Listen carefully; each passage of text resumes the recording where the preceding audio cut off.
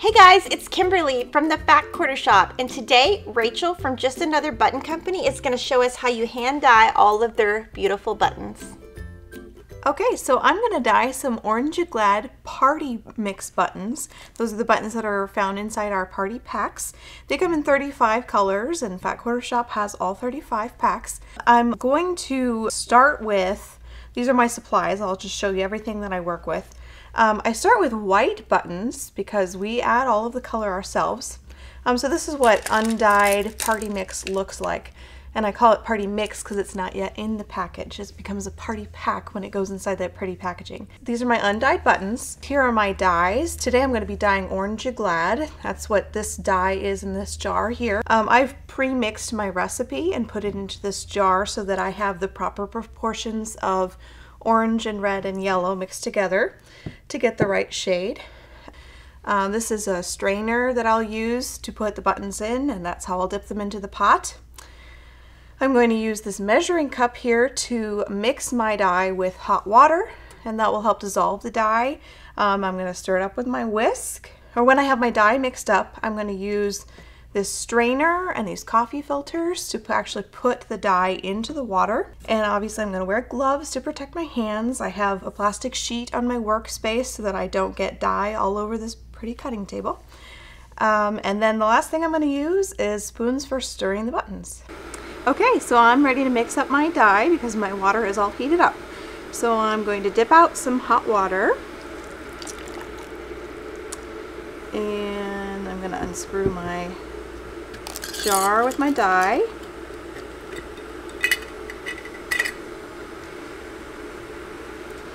And I'm going to put in some dye.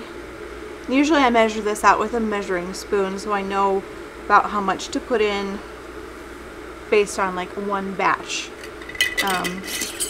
So I'm usually a little more accurate than this, but okay, and then as you can see, there's kind of some splotchiness on the edge of the measuring cup, and there's some pieces of salt floating in the dye. So I wouldn't want to dump this into my pot right now because then it would leave spots on my buttons. So I'm going to use the whisk, and I'm going to mix up my dye. My goal is to get all the salt to dissolve, which is not always possible. Alright, when I feel like I've got it mostly mixed up and dissolved, I am going to take an extra step to make sure I avoid spots, and I'm going to strain my dye. Okay, so this is how I strain my dye. I have just a mesh strainer here, and I line it with a coffee filter, so that's two fail-safes to keep me from, having spots on my buttons. I really don't like to have spotty buttons.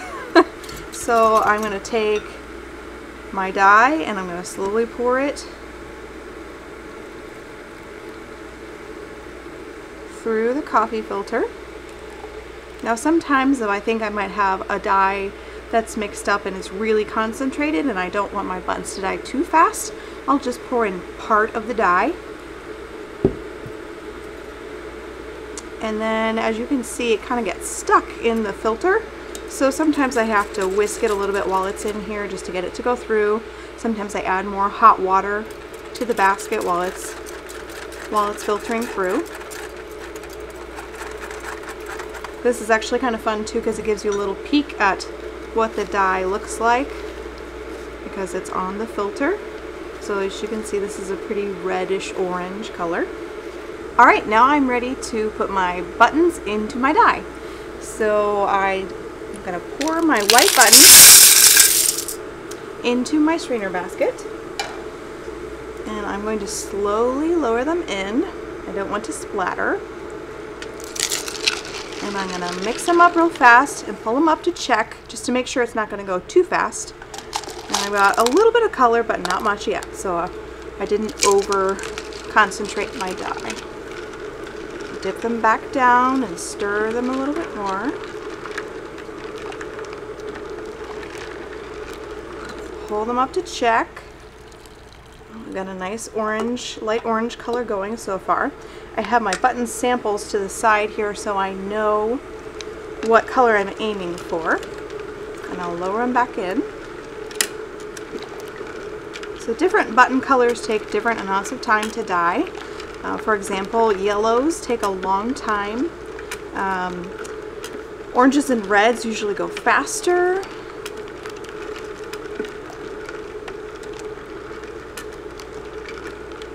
Alright, so let's check again and see how we're doing. Oh, now we're very orange. Still not quite as dark as this button here. I'm going to compare the two buttons, and this is not ready yet.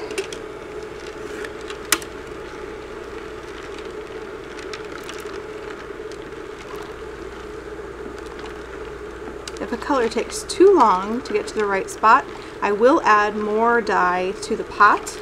And in order to do that, I make sure I take my buttons out first so that I'm not pouring dye directly on top of the buttons. Because when they make contact with the dye, they change immediately. So if I pour my dye right on top, it's going to hit the buttons that are on the top first. So if those become too dark on top before I can stir it up, then my batch is going to be unevenly dyed. Alright, so let's pull it up and see how we're doing.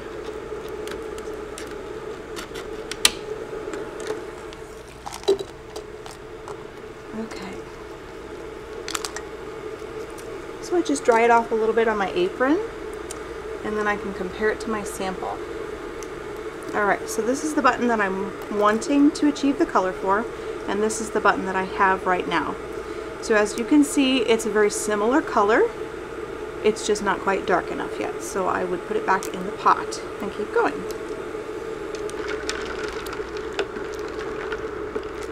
Okay, this looks like it's just about finished up. So I'm going to pull out my buttons. And this is the point at which I would rinse them in water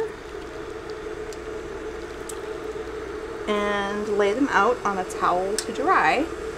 But for now, I'm just going to show you. This is our beautiful orange color that we ended up with.